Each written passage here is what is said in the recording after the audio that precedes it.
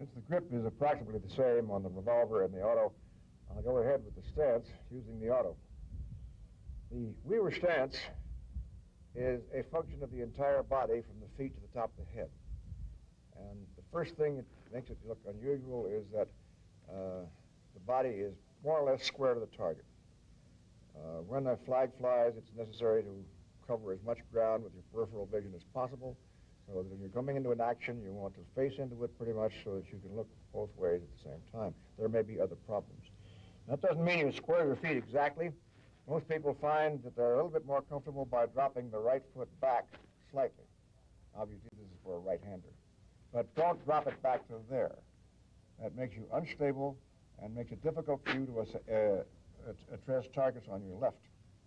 You are, in effect, denying your left side. And remember that these techniques are not range techniques, they are street techniques, and you don't know what type of a situation you're getting into. Now, we've showed you the grip. Here's the grip. The stance, so, note that the feet are planted squarely, about a half step apart. The knees are straight, the hips are level, the shoulder is level, the head is erect. Clearly there are variations upon this, but I'm showing you the system which we suggest first. If you find that anatomical differences make it necessary for you to modify it for your purposes, okay.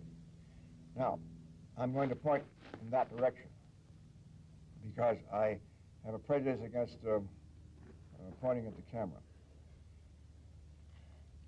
There is the stance. Note that the arm is extended from the right shoulder. The right arm is as straight as you can get it or slightly bent. I personally favor a slightly bent right arm because it's stronger. But there are very good shots who shoot with a straight arm. The inventor of the stance, however, Jack Weaver, always shot with a slightly bent arm, and I do. I favor it somewhat. So let's bring it down to about there, but don't let the elbow flex out to the side. That'll involve a problem here of lack of support against recoil. You want to shoot right down your forearm in such a fashion. Keep your head up. Do not bring your head down to your pistol. Bring your pistol up to your head. It's easier on your muscles. You will use both eyes if you can. If you're fortunate enough to have one eye which is distinctly master, leave both eyes open and allow nature to take its course.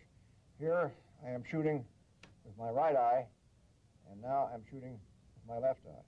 That's all the difference I have to make. So whether you are right or left-eyed is unimportant. Either one will do shooting with the right arm. If, on the other hand, your eyes are not master, that is, they're about the same, and that happens, then it probably is a good idea for you to dim your left eye slightly. I have to do this because I am slightly left-eyed, not very much, but it's easier and it's a better teaching technique for me to shoot right-handed with the right eye. So I slightly dim my left eye. But by choice, you'll use both eyes at once. Now, with your head up and your hand there, what do you do with your left hand? So, the left hand is placed on the weapon vertically, with the palm vertical and the thumb up. It clasps the pistol with the two hands clapping together. Do not allow the left hand to come down here. This is called palming it. And of course, if you want to get fancy, you can use one of the cinematographic things where you shoot like this. This is pretty good. Now, the answer is to keep your hands together and to keep the fingers together and the thumb high. Now, the index finger. Many expert shots carry the index finger forward there, and we don't insist that you do not. However, our teachings here have established pretty well that you have better recoil control when your hand is underneath the trigger guard. For the obvious reason, you see, the pistol tends to rotate here, and if you put your hand there, you have more leverage against damping it.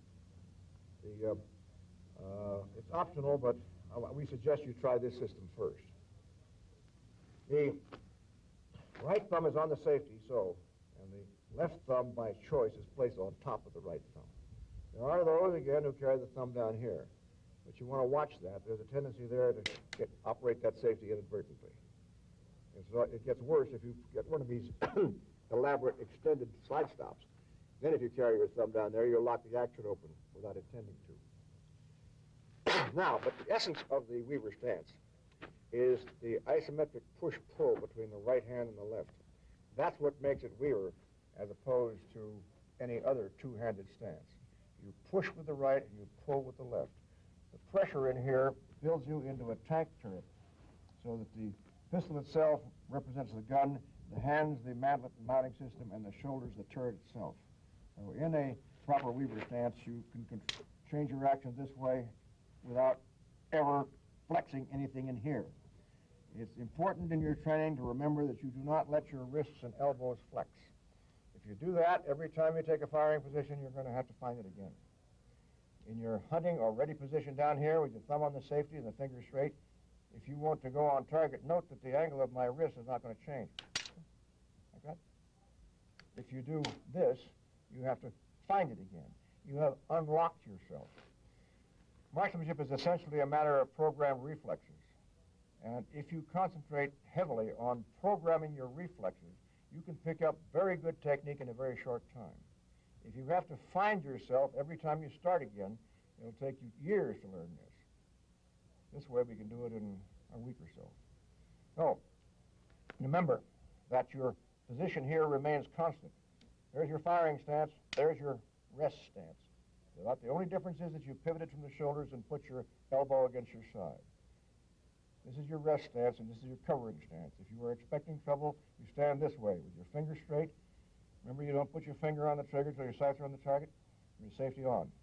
If you take a blow in this position, if something hits you, you won't have an accidental discharge. And you cannot move any faster than that.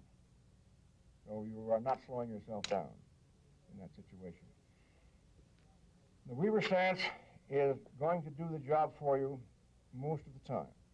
Later on in the course, we'll show you a couple of different systems which might come up in various types of emergencies.